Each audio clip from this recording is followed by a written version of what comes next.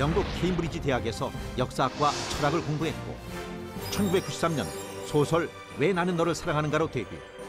2003년 프랑스 예술문화훈장과 기사자기를 받았고 유럽에서 가장 뛰어난 문장가에게 수여하는 샤를르베이용 유럽 에세이상을 수상했다. 여행의 기술, 불황, 일의 기쁨과 슬픔 등을 통해 인생의 양면성을 인문학적으로 풀어가는 이야기꾼. 2008년 영국 런던에 어른들을 위한 인생학교를 설립. 배움을 실천으로 연결하는 대안을 찾아가고 있다. 학교에선 절대 가르쳐주지 않는 것. 알랭 드 보통의 이야기가 SDF에서 시작된다. 디지털 시대에 더 행복한 세상과 더 살기 좋은 미래를 만들기 위해서 과연 어떤 준비를 우리가 해야 하고 어떤 마음을 가져야 될지 지금부터 기조연설을 통해서 한번 들어보겠습니다. 알랭 드 보통 씨를 모시겠습니다. 나와주시죠. 박수로 환영해 주시기 바랍니다.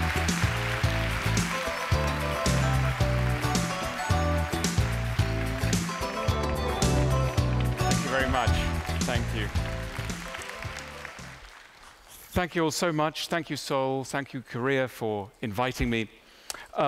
What I want to talk today about is education and wisdom and business. Three things. All of us in the modern world are very concerned with education. When you have children, what do you want for them? You want a good education. And what does a good education mean? Well, in the modern world, it primarily means an education in technical capacities, accountancy, science, biological engineering, something that will lead you to a job. And then we discover something very surprising, that you can have the most brilliant education, but your life goes wrong. And why does your life go wrong? Because your education did not prepare you for all the challenges that a life can throw in its way. To be a properly educated person just does not mean only a technically able person. It means someone who knows how to face the challenges of daily life, and there are so many. I'm thinking here in terms of the challenges of private life, of managing a relationship, of dealing with one's children, with one's parents, of managing one's own ambitions and anxieties, of confronting mortality and the duties that one has towards one's society. All of these things, there is a total silence about in most of the world's education system. If you showed up at Harvard University or Cambridge University or any university in South Korea and you said, you know, I've come to study not engineering, not accountancy, not law, but I want to learn how to live, they would look at you in a very strange way and would probably call the ambulance or the insane asylum. We don't expect that our educators should help us to live. Who do we think should help us to live? At this point, people may say, well, maybe that's a job for the priest. But priests don't always have the answer either. And for many people, an increasing number of people, going to the priest is no longer an option. So we have a gap. We have a gap in the direction of the greatest questions that humans face, often in the middle of the night, often at some moment of crisis. I've been writing books for 20 years, and a few years ago I decided on a small change of direction. I thought I would start a school. It's called the School of Life. It's not for school children, it's for everybody. All of us can go. You don't get a degree at the end of it. You don't have a graduation ceremony. It's for you. So every night of the week we have classes, we have instruction. In the great challenges of life, there is a class on how to deal with your in-laws, your mother-in-law, your father-in-law. This is not an easy challenge. Where do you go for advice on such things? Well, if you're in London, you can go to the School of Life. We have branches now in Australia, in Brazil, in India, hopefully perhaps one day in South Korea as well. What we're trying to do is to deliver an educational experience in the area of wisdom, of emotional knowledge. This has not really been done before, and I think is symptomatic of a whole new kind of business which awaits us in the 21st century. In the 20th century, if you look at how people made their money, it was not necessarily through the most emotionally significant organizations. It was people who made houses, who did transport, who were involved in heavy industry. But at the end of that period, we were still just as confused as we had always been about how to lead a relationship, how to find meaning in life, how to find a sense of perspective and calm in a busy world. These are still areas where we are very, very unexperienced. We have no commercial mechanism that sits on top of these large questions. And this really interests me. It interests me as a writer and as someone who increasingly looks at business and thinks that one of the great challenges is to get business to make money out of those needs which previously had just been in the hands of writers and poets and priests, the needs of the higher self. These should also be areas of business investigation. The modern world drives us crazy. It drives us crazy in two central areas. The modern vision of success is based around achievement in two areas, love and work. Now, these are two wonderful areas and also very challenging areas. You know, for most of human history, it was expected that a job was good so long as it paid you some money. That's all you wanted from a job, just a bit of money. Nowadays, that is not enough for many people particularly with an education. They want that a job provides you with money, yes, but also with meaning, with a sense of purpose, with a sense of enjoyment and creativity. That's what people want from their jobs. That's very difficult. Take the area of relationships. For most of human history, people had no expectation that they would love the man or woman that they married with. This was just somebody that they would raise children with, do some farming with. It was not someone who had to understand them. But now we live in a world where you're supposed, and this is just extraordinary, you're supposed to love your husband or wife. Who here loves their husband or wife? Anybody here love their husband or wife? A few people, but many not. So we have a problem. We have a problem. Some people are married, but they don't love their husband or wife. This is the modern crisis. Who here loves their job, not just for money, but for the passion? Who would do their job, even if it didn't pay them anything, because they just love it so much? Put up your hand if you just love your job so much. A few people. So you see already we have a problem here in Seoul today. We have many people who are married but not in love. And we have many people who are at work but they're not in love with their work. And yet the modern dream is love at work and love at home. So we are in challenges, and this is why we need help. And this is why I write books, and this is why I think, and this is why I started the School of Life, and this is why I think we need some work to do. We have some capitalists in the room, and capitalists are always saying things like, how are we going to develop a new phone or a new smart app or a new way of transmitting data? Listen, capitalists, look at the problems in this room. They are problems that are psychological. Samsung makes wonderful phones. When is Samsung going to stop making phones and invent a device that will help marriages to go better? Because it's fantastic. The new Samsung phone is terrific. It helps me to speak to my grandmother and far away and send pictures. But this is useless compared to the true challenges of how to live with another human being. Samsung has not explored this. They should.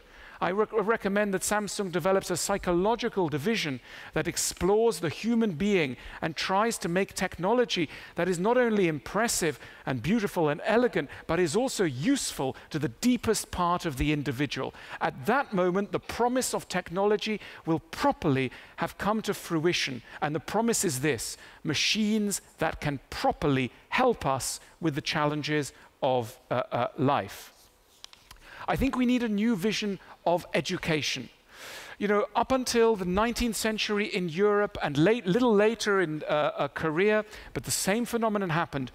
Education was in the hands of religion. It was religions who educated us. And they taught us standard skills, reading and writing, but they also taught us how to be good and how to be calm and how to be kind. And then suddenly people stop believing in religion. And what do they believe in? They believe in romantic love, and they believe in making money. And in the evening, they watch television and use the internet. This is the modern world. It's not enough. If you base a society simply around romantic love and work and the internet, you will have craziness, you will have suicide, and you will have low-level depression. In other words, what we around the modern world are having right now. Now, this crisis began long ago. It began in Britain, the world's first industrial nation, in about 1850. This was the moment when suddenly more people didn't go to church than did. First time in history, more people did not go to church. And suddenly there was a feeling of crisis, and many intellectuals came together and they said, what are we going to do? How can we have a society where, how are we going to find consolation, meaning, morality, a sense of purpose, a sense of kindness and community? Where is this going to come from if we just chuck away religion and we just have science, technology, money, romantic love? And some people said there is an answer, and the answer lies in culture, in the humanities, in the visual arts, in poetry, in philosophy, in literature. This is the solution. Culture will replace scripture. And this is the reason why we have so many museums in the modern world. You know, in the modern world, you go to every city, the museum. Have you been to the museum? The museum is like the new church. And why? It all comes back to the idea that maybe culture can save us. This is why people love going to the theater. And serious people always say, have you been to the theater? And especially if you have a daughter and she doesn't quite know what to do, not so much sons, but if you have a daughter, you might say, why don't you go and study literature? Very nice thing for a young lady to do, a little bit of literature. This is useless. Culture is not going to help us in this way. If I go to the Museum of Korea and I say, I am in crisis, I cannot find meaning, my life is lost, I'm thinking of suicide, my soul is full of sadness, the kind of problems you used to bring to a priest. If I bring this to the museum, they will say, my goodness, please leave the premises, you are crazy. We are just trying to show some pots from an ancient dynasty. Please leave the room. We are not giving you the meaning of life. So then I go to the university and I say, I'm lost and I need the meaning of life. And again, they will say, this is not for you. And I go to the nice lady who is studying literature and I say, can literature change my life? And she will say, well, the examination doesn't tell me that this is the case. So in other words, there is nowhere to go. We have endless places to go, to buy clothes, to go on holiday, to learn about bioengineering. But if I want to go somewhere serious, I don't want to meet a man with a beard, with sandals, up in a hut, who will teach me something from one of the ancient religions. If I want something elegantly delivered, where do I go? Nowhere. This is the crisis. This is the opportunity. The opportunity to educate the modern human soul. You know, we have so much wisdom out there already. We have wisdom for the next 1,000 years. But the problem is, where is that wisdom and are we accessing it? There's bits of wisdom in the university, but the university does not talk to society. There is bits of wisdom in the minds of philosophers, but philosophers don't come on television and they don't come to conferences. I'm an exception. Michael Sandel and I are making an exception, but basically we don't. We are stuck in our studies with beards and we just speak to a narrow elite. So where do you go? Who is doing this stuff? We need transmission of wisdom from the cave to society. Wisdom is in the cave, we need it transferred to society. And we need your help because this is a creative and technological challenge. I think one of the most useful things one can do is to study how religions educate people. Even if you don't believe in religions, I don't believe in religions, I'm very interested, I don't believe, but I'm fascinated by how religions educate people. And one of the things that how religions educate is they keep repeating things, okay? In the modern world, when you're educated, you go to university when you're 20, 21, 22, you sit in a classroom, a teacher tells you something, and they just fill you up with some knowledge, like a jug of water. They pour the jug of knowledge into your head. And then the idea is you will remember these lessons for the next 40 years. After one session, 40 years. Now, religions know that is crazy. If you want someone to remember something, you have to tell them something maybe 10 or 15 times a day, otherwise they will forget. And that's why all the religions have us praying all the time, from morning till night, because they know that what you knew at 10 o'clock in the morning, you'll forget at lunchtime. So you need it at lunch, you need it at breakfast, you need it in the evening, otherwise you will forget. They also know that you have to have calendars, that you can't just give someone a book and tell them to go away and read it. This won't really change them. You need to structure the calendar. So if you look at everything, Buddhism, Catholicism, Judaism, they all have calendars. They have moments of the year where you are supposed to think of something. In Judaism, in the Jewish calendar, we've just had now the festival of Birkat Hilahot. On this festival, you go out with a rabbi into the fields and you look at the first blossom on the trees and you say prayers to God to thank him for springtime, for the beauty of the springtime. And you say some poetry and you say some prayers. Now you could say, I don't need religion to remind me of this. I'll just do this on my own. I'll pick up a book of poems and I'll wander out into the countryside. The problem is we don't, because we forget, because there's something great on our smartphone, because there's something nice on TV. We don't focus on the springtime, but we do within a religious structure. So my question is, when you do away with religion, what reminders are there of the things that religions used to teach us about? What reminders are there of things that we need in our souls, but that the surrounding environment doesn't help us with? You know, think of Zen Buddhism. Once a year, Zen Buddhists want us to look at the moon. There's the famous festival of moon viewing in the autumn, when, with friends, you go out into the fields and the countryside and you look up at the moon and you're eating rice cakes and you're saying poems, and it's a festival of friendship, and it's a beautiful festival. Now, you could say, you don't need Zen Buddhism to look at the moon. Anyone can look at the moon at any time. The problem is, we don't, because we need an agenda. We need the inner life to have a calendar outside so that we will have an appointment, not just with our friends, not just with our business associates, but with the most important ideas in the world. The most important ideas will be forgotten unless they are in our calendars. And it's so far only religions that have been good at doing that. Religions have also been fascinating in realizing that if you want to seduce an audience, if you want an audience to listen to you, you have to make it exciting. That's why religions use music, they use fantastic architecture, and they use fantastic speakers. You know, if you think of the way in which Catholicism particularly has invested in the art of oratory, they will give you amazing speeches. And at the end of a speech, you think, yes, I want to follow this because it was said nicely.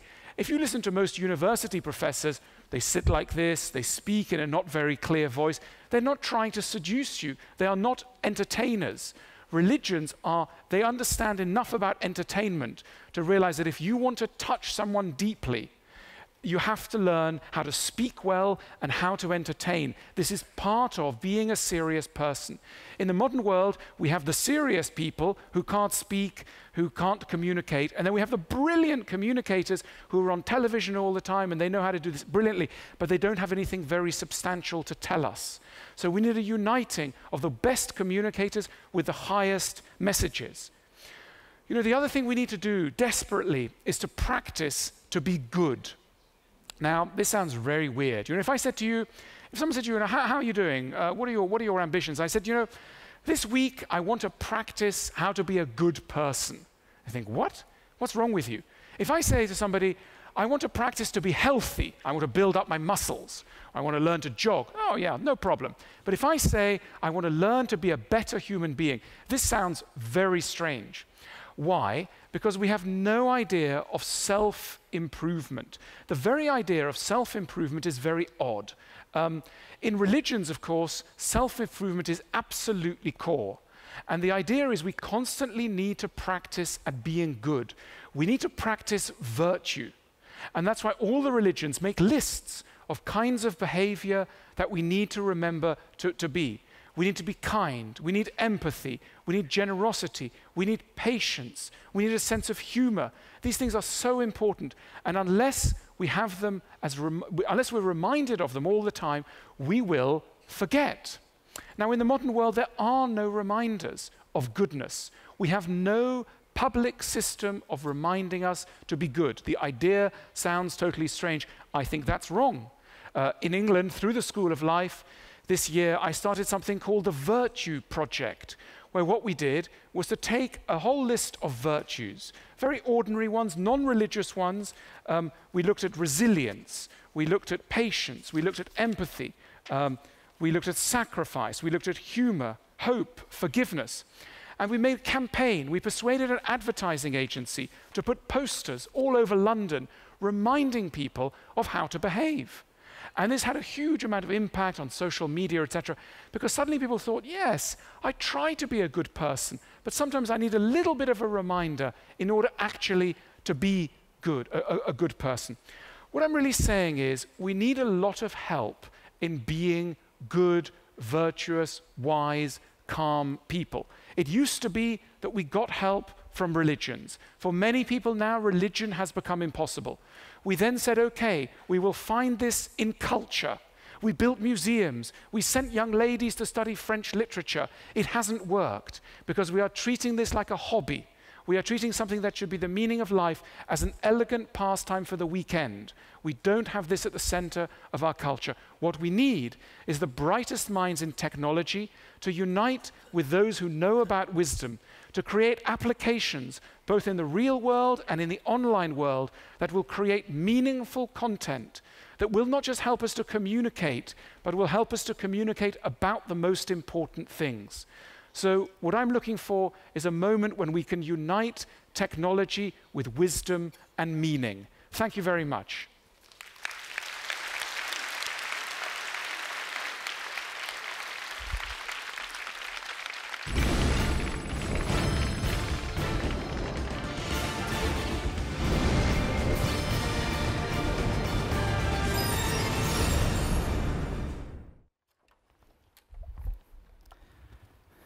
네, 아주 흥미롭고 재미있는 그런 스피치 아니었나 싶습니다. Thank you very much for your insightful speech. 뭐 이렇게 우리가 일상에서 마주하는 고민 같은 것들을 이렇게 또 철학적으로 해석할 수도 있구나 하는 생각이 들었습니다. 저도 당장 런던으로 가서 인생학교에 좀 등록을 하고 싶은데 뭐 그건 어려울 것 같고 대신 알랭 드 보통 씨를 모시고 좀 더 깊이 있는 얘기를 한번 나눠보도록 하겠습니다. 알랭 드 보통 씨 여러분 잘 아시다시피 우리나라에서뿐만이 아니라 전 세계적으로 아주 많은 인기를 끌고 있는 작가이자 철학자입니다. 실제로 트위터 팔로워가 30만 명이 넘는데 여기에 3분의 1 정도가 우리나라 여성분들이라고 합니다. 좀 놀랍죠? 지금 뭐 웃는 분들 보면은 지금 오늘 이른 아침부터 모신 객석에 앉아 있는 분들 보면은 이제까지 서울 디지털 포럼에 오셨던 분들과 비교해서 성비가 굉장히 다릅니다. 대부분 여자분들 많이 앉아 계시는데 뭐 좋습니다. 오늘 대담은요 좀 재밌게 한번 진행을 해보겠습니다. 빈칸 채워 넣기식의 대담입니다. 한번 보시죠. 저희가 미리 25세에서 60세의 전국 남녀 성인들을 대상으로 해서 오픈 서베이를 사용해서 알랭 드 보통 씨에게 궁금한 것들 뭐 이런 것들을 특히나 협력과 관련해서 초협력과 관련해서 설문조사를 해봤습니다. 자, 이제 알랭 드 보통 씨와 함께 빈칸 끼워넣기식 대담을 한번 진행을 해보겠습니다. Are you ready? 오케이. 자, 첫 번째 질문 한번 보실까요? 지금 자 화면에 나오고 있습니다. 내가 일어나자마자 제일 먼저 하는 것 또는 생각하는 것 뭔지 일단 대중들이 설문에 응답하신 분들이 어떤 생각을 하고 계신지 먼저 우선 좀 알아보겠습니다. 답을 한번 줘보시죠. 자 보시면은 출근한다가 가장 많았습니다. 뭐 당연하죠. 그 다음으로 my girlfriend 여자친구 생각을 한다. 뭐 좋습니다. 그럼 남자들은 그렇겠지만 여자는 또 남자친구 생각하겠죠. 그다음에 커피를 마신다. 저는 말이죠. 오늘 아침에 일어나서 매일 그렇습니다만은 어제 뉴스 시청률이 어떻게 나왔는지 고민을 합니다. 오늘도 대충 안도의 한숨을 쉬고 돌아왔는데 알랭 드 보통 씨 아침에 일어나서 제일 먼저 하는 일이 뭔가요? Well, when I wake up, my thoughts are in confusion from the dream world in which I've spent the last 8 hours or so. So my mind is confused, and I want to bring order to my thoughts. And for me, the way to order my thoughts is writing. And I don't have pen and paper near me in bed, but what I do have near me is my smartphone, and particularly Twitter. So I immediately write about 5 tweets every morning, and any of you who do follow me on Twitter will know that at about 6 o'clock London time, almost every day, 6 tweets will come on the screen. And they are my attempts to clear my mind and to digest the thoughts of the previous day and to capture them in a kind of aphorism. And so that's what I will do, to clear my mind with a few tweets. 그 트위터에 대해서 그 대답을 해오는 댓글을 붙이는 일반인들의 의견들을 얼마나 많이 보십니까? Well, I get retweets, but I'm a very horrible person on Twitter in that I don't really believe in communicating. I believe it as a broadcast medium. So I know some people, I get letters, particularly from California, going, you are a bad person. You are supposed to reply to everyone. I always reply to anyone who emails me on my website, but I don't use Twitter like that because I always think other people are not interested in my responses to a selective other. So I like to have it for everybody and just make a list of my tweets. 그럼 트위터 사용이라는 것을 일종의 나 자신과의 소통 이렇게 생각을 하면 되겠군요. Yes, it's kind of self-therapy, and also, you know, it's kind of like a collection of wise sayings, but they're often quite crazy. I got into trouble yesterday because I wrote a tweet saying that the proof of being a good parent, is that your child does not want to be famous. And I argue this as a way of thinking about where the desire, where the hunger to be famous comes from. And the argument is that people want to be famous because their parents haven't loved them properly. So I say, if you are a good parent, your child will not want to be famous. And I had lots of parents tweeting me going, that's not fair. My child wants to be on television, but he's nice, really. And you are a mean person. But anyway, we'll see. 네, 좋습니다. 자, 그럼 두 번째 질문으로 넘어가겠습니다. 보여주시죠. 현대 사회에서 우리에게 가장 큰 위안을 주는 것은 뭐뭐다. 자, 이건 먼저 알랭 드 보통 씨의 답을 먼저 들어볼까요? 현대 사회에서 가장 큰 위안을 우리에게 주는 것은 뭐라고 생각하십니까? Look, I think for me, the biggest source of consolation and comfort is art and love. And I think that if you look at what unites art and love, it's the feeling that we are not lonely. When you read a book, for me, my favorite books are books that I read and I feel, the author is describing an emotion or a feeling that is deeply mine, but that I was not able to understand or see as clearly without the help of this person's book. So a book written by someone else helps me to know myself better. And there's a similar moment, I think, in the best moments in relationships, in love, when somebody says something to you and you understand yourself better as a result. You are less lonely. I think, you know, one of the great tragedies of life is loneliness, feeling that one's feelings have no echo in other people. And in their different ways, art and love are solutions to the problem of loneliness. 알겠습니다. 답을 한번 보시죠. 일반인들은 어떻게 대답을 했는지요? 자, 가족이 가장 많이 나왔고요. 그 다음에 제일 많이 나온 게 books, 독서였습니다. 그런데 지금 뭐 여러분 웃으시면서 느끼시겠지만, 자, 머니 현금, 머니 돈, 머니 성과급, 머니 월급. 사실 그 머니라는 영어로 해석이 됐을 뿐이지 그 돈, 현금, 성과급, 월급 이렇게 그 돈에 대한 그 기대가 굉장히 많았습니다. 이걸 어떻게 해석을 해야 될까요? Look, money is obviously very important up to a certain level, but all the research on money shows us one thing, that once you're beyond absolute necessity, money comes to be important for other things. The number one thing it comes to be important for is status, respect. You know, the reason why many Koreans are being driven crazy by money is not for they have nothing to eat or they have no home to go to. It's because somebody else that they were at school with has got more money than they do. It's competition. It's what I've called in a book I wrote, status anxiety. It's not so much money anxiety, it's status anxiety. And the two are obviously related, but it's important to recognize that the reason you want money is for respect. In a modern society nowadays, the first time two people meet, they say, how do you do? And then they say, what do you do? And if you can answer that by saying a good job, people will be very happy to see you.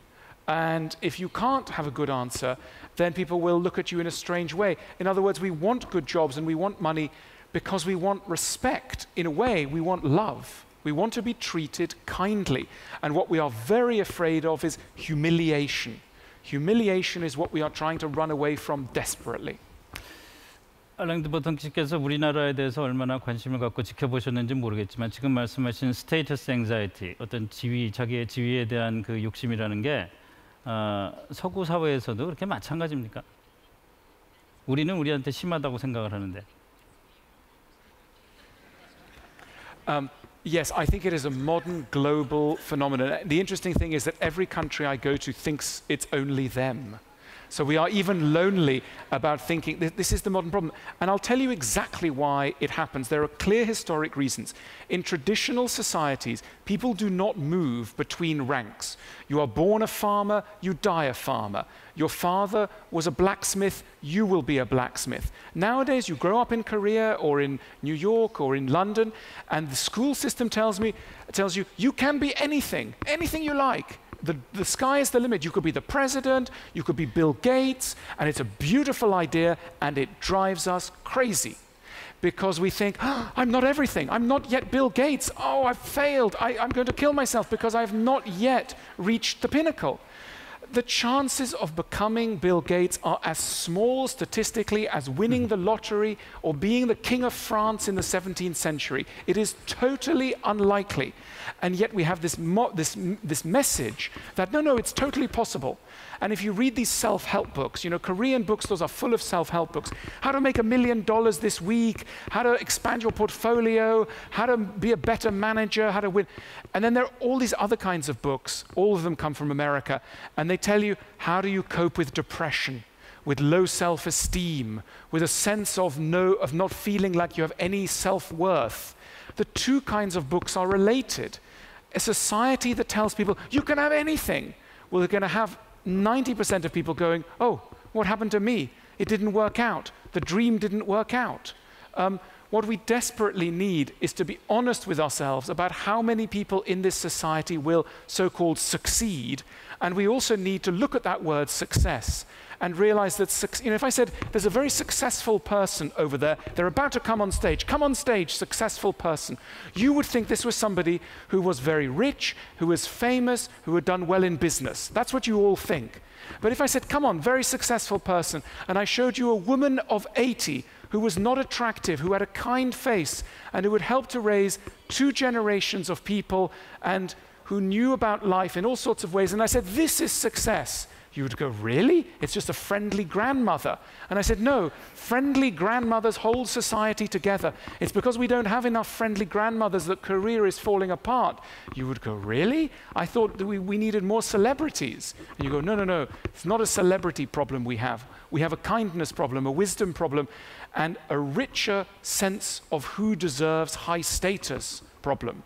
High status should be much more widely spread than it is now, and we are being driven crazy by a status system that rewards only a very few people for only a very few skills.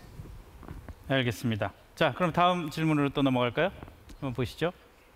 자, 우리에게 가장 필요한 기술은 뭐뭐다. 이것도 답부터 보겠습니다. 답을 한번 보여주시죠.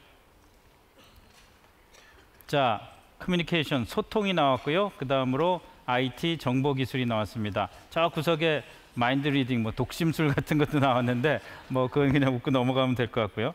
자, 커뮤니케이션과 IT 정보 기술은 뭐 같은 의미라고 봐도 되지 않겠나 싶습니다. 그만큼 우리가 IT 정보 기술을 이용한 소통을 많이 절실하게 생각을 하고 있다는 뜻으로 해석이 되는데요.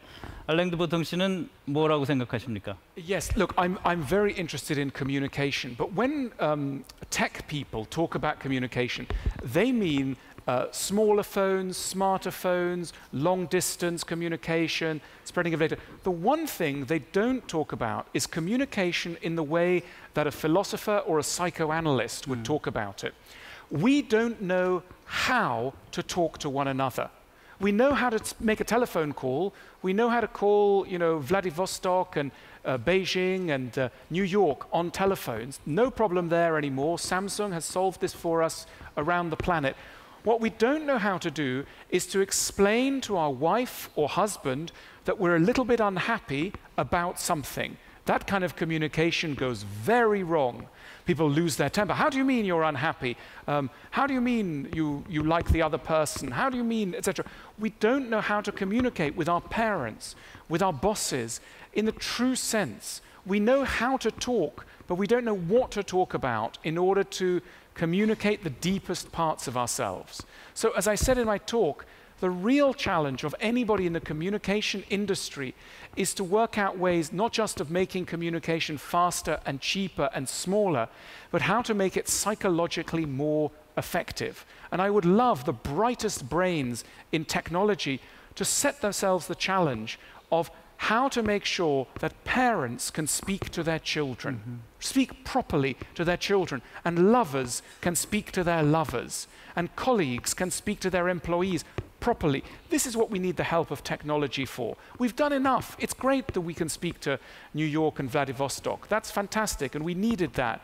We now need to look at the way in which technology can serve the human need of communication. 알겠습니다. 저 스스로 많이 반성하게 되는 얘기가 아닌가 싶은데 소통과 정보 기술을 사람들이 원한다는 건 사실은 더 뒤집어서 생각을 해보면은 기술보다는 그러니까 소위 테크놀로지보다는 내가 다른 사람과 진심으로 소통하는 그런 방법이 더 중요하다는 말로 이해를 해도 될 것 같습니다. 자, 그러면 다음엔 거꾸로 된 질문입니다. 질문 좀 보여주시죠. 우리에게 그러면은 가장 불필요한 기술은 뭐다? 뭐라고 생각하십니까? I think the technology that distracts us from understanding ourselves and setting our goals. You know, I'm amazed by how there's almost a conspiracy nowadays to put music and screens everywhere so that we are never alone with our own thoughts, that we are always distracted. I was in a taxi in London and the driver said, "Oh, look at my new gadget. I've got a whole big television in the back of the screen." I said, "Please, can I switch this television off? I want to spend a few minutes thinking about myself and my projects. I don't want to look at a television screen." The guy said, "No, you can't switch this off. Customers love it."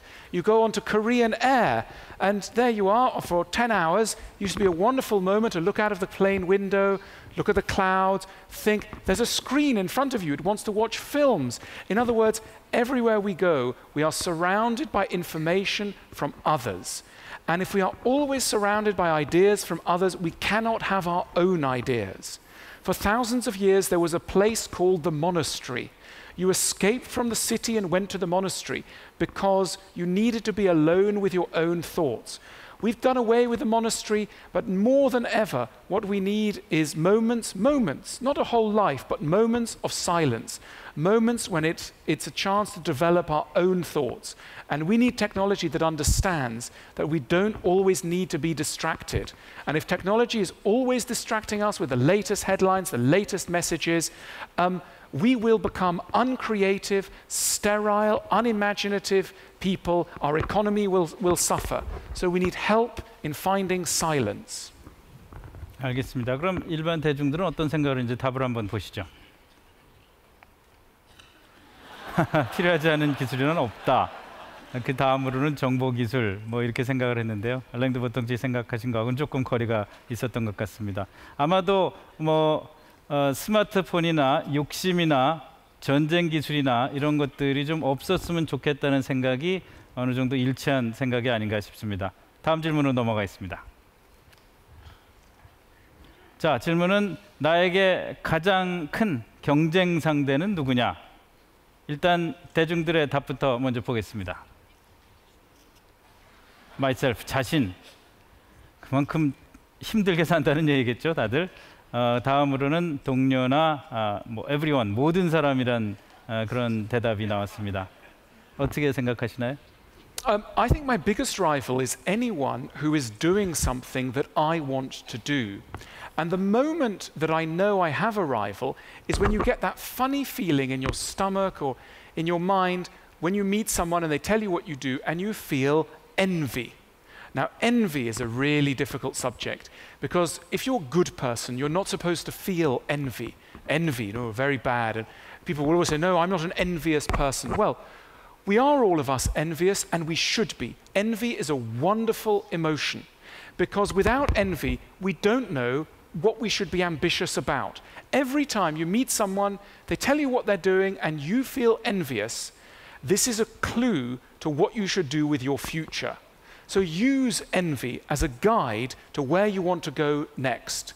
So nowadays, whenever I meet someone and they make me feel envious, rather than trying to escape the feeling of envy, I get down, I write on a piece of paper and I think, okay, why do I feel envious of them?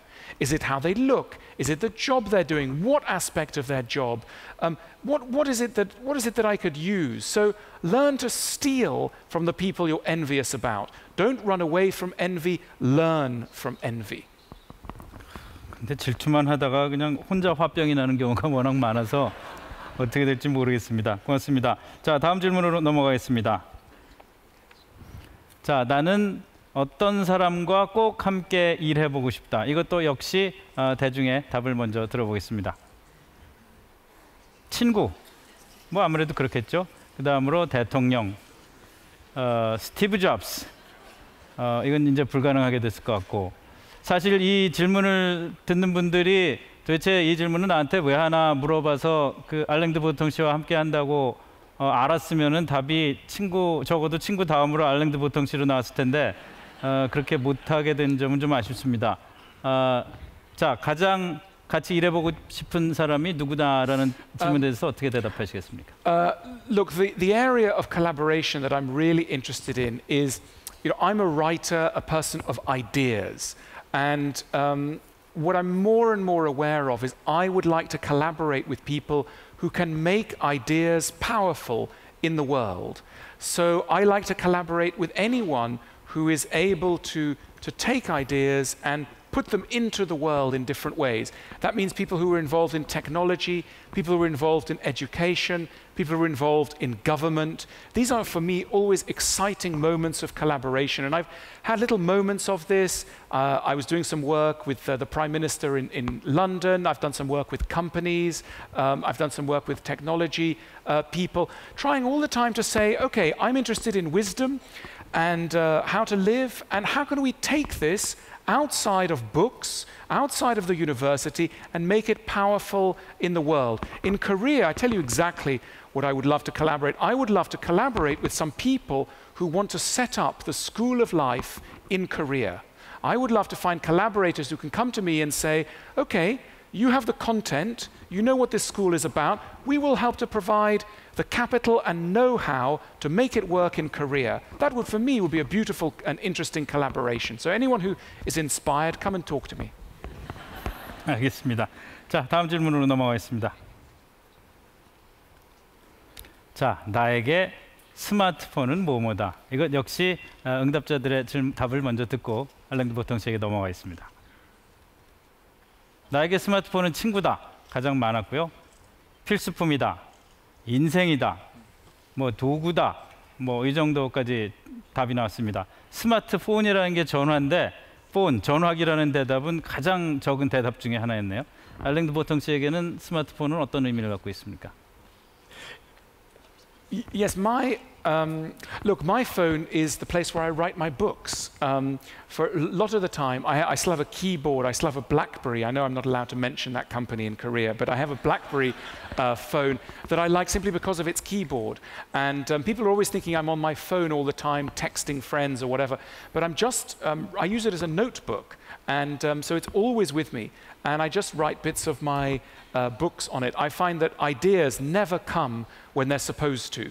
When you sit down and you have a free morning to write, that's the worst time. But just when you're food shopping or when you're going to the airport, that's the moment when suddenly the idea will come, and I get my smartphone and I put it on there. So if you see me on my smartphone, don't think I'm being rude. I'm just trying to write the next bit of my book.